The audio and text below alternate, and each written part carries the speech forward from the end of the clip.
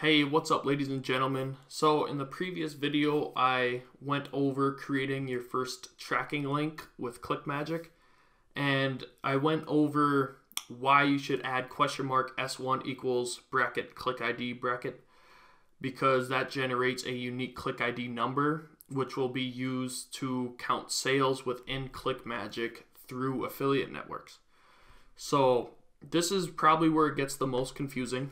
So what I want you guys to do is go to ClickMagick FAQ and type in how do I track conversions using postback URLs, and you will find this little pop-up menu, and then there's a 4-part series on setting up your postback URL, and it makes it very clear.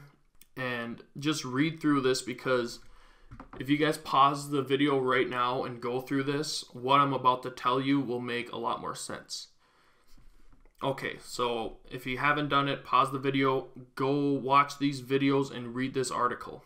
Read all of it. Okay. So, postback URLs. What is it? What is a postback URL? It is a way for your affiliate or CPA network to relay information back to ClickMagick when a unique click has created a sale. And this way you are able to track which keyword, when we build our Bing Ads campaign, which keyword resulted in the sale. And when you can find out which keywords, which query strings, which ad groups are resulting in sales, you can increase ad spend on them and cut out the ones that aren't performing. So for our offer, it is CLA safflower oil, and this is through Max Bounty. So I went to Tools, Postback URLs, Postback Builder, and then if you just come down here and select your affiliate network, scroll down to Max Bounty and click it, select network, it'll show you what you need to input after your link. So right here it says, great, Max Bounty, here you go. In step 1 of Postback URL Guide, you need to pass a unique sub ID to your Max Bounty affiliate link. Here's what to add to that. And it says, and S2 equals click ID. So this is where you need to pay the most attention. We do not add the and S2 equals click ID after our link right here. It has to be the $S1 equals click ID, because we're sending them to the ClickFunnels landing page. So what we need to do, this is the landing page. I'm going to label that. We're going to create a sales page link.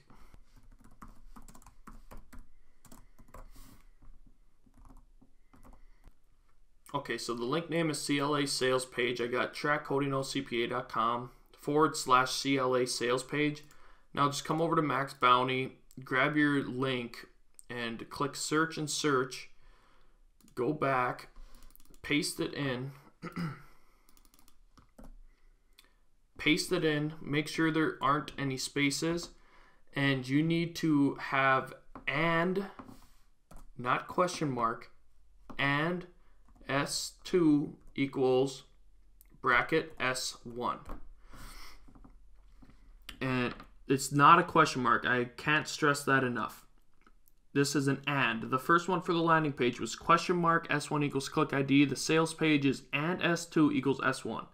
Create link. So now what's going to happen is we're going to put the sales page link in our landing page. So I'll do that right now. So we had that buy button, and we're just going to link it to the sales page that we just made. So click here to order CLA safflower oil now. I'm going to set action, go to website URL, paste it in, Control V. So http track.codingocpa CLA sales page. And then add a dash, bracket S1, close it, and save. So what is going to happen now is we are going to click this. This is our landing page link. We're going to open it up, paste it in, and click enter. So remember, we had the and S1 equals click ID. So the click ID was generated right here. It is 70708. Now, when we go to this buy button, when we hover over it, we should see this link with the sub ID hovering over at the end of it. But we forgot a step. So you see down here, I'll zoom in for you. It says parentheses 5BS1 parentheses 5D.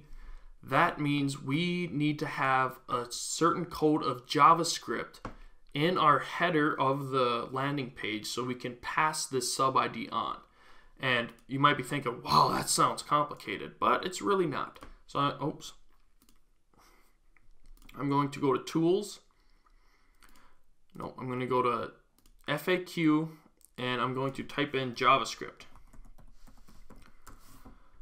And then this should pop up. Can I pass data to my affiliate links or autoresponder? Open that up.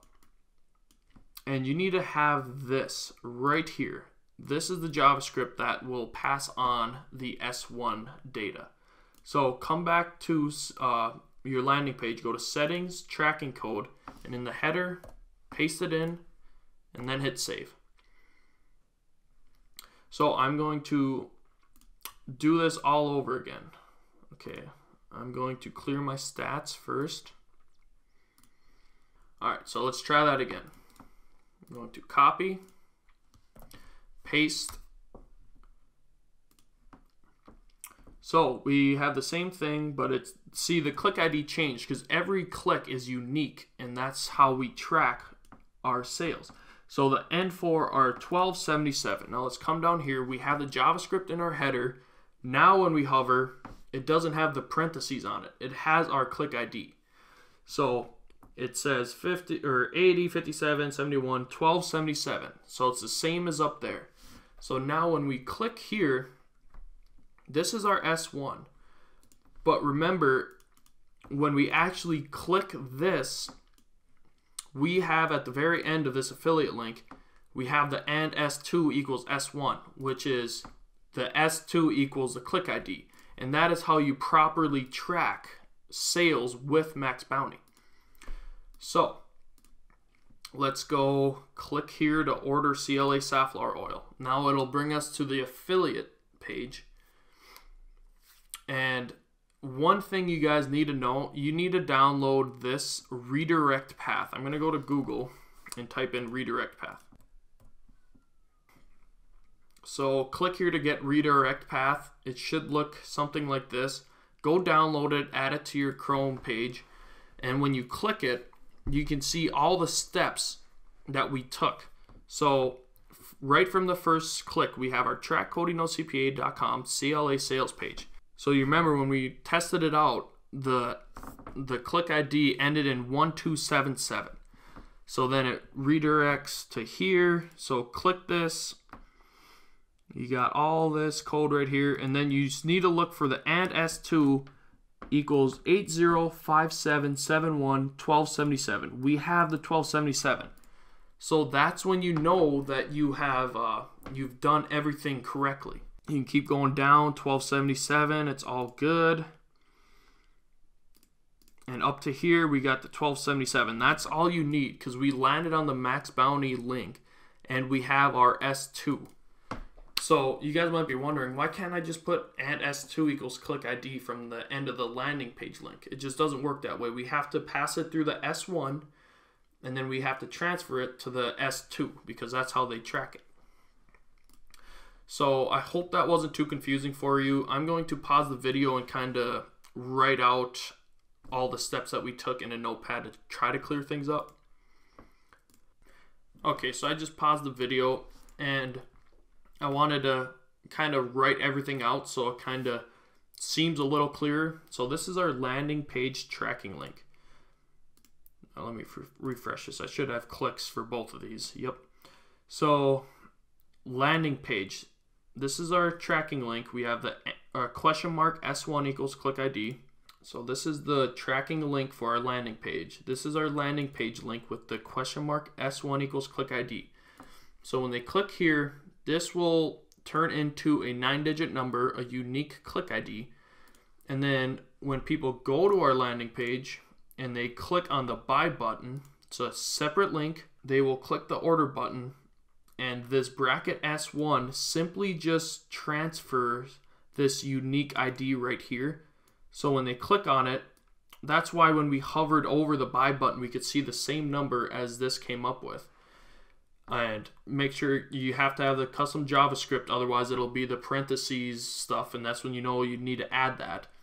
So click ID is generated. When they hover over the order button, that is the 9-digit number. When they click it, we have the S2 equals S1. And that is how you properly get everything set up. So I hope this makes sense to you guys, but there's one more step.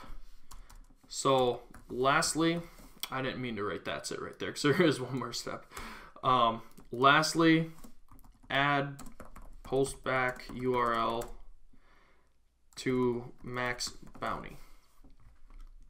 And to do this, we just have to go to ClickMagick. Oops, where were we? ClickMagick Tools, postback URL, postback builder. Scroll down to max bounty, select network, and then this is our postback URL. We got to copy that and then come to max bounty, and you see the pixel / postbacks. You want to, if you don't have your default postback set in your profile, you can do URL and just paste it in and click save pixel. Now every time you send someone to your landing page through your tracking link, you can track the sub IDs to see what results in the sale. So this, you might have to watch this video a couple times. I hope I made it clear enough. I'll go over this one more time. Landing page tracking link right here goes to the landing page URL which we made. The landing page we made in ClickFunnels. S1 equals click ID. When they click on the order button, this is our tracking link, that S1 gets transferred to the S2 by this little section right here.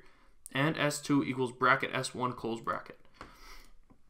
And that's it. And then you have your postback URL set up. So every time you send someone to this link, we'll be able to track everything.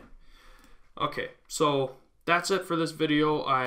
If you guys are confused, just watch it a few times. Contact ClickMagick support if you really can get it. Once you get this set up, it's probably the most confusing part about anything with affiliate / CPA marketing.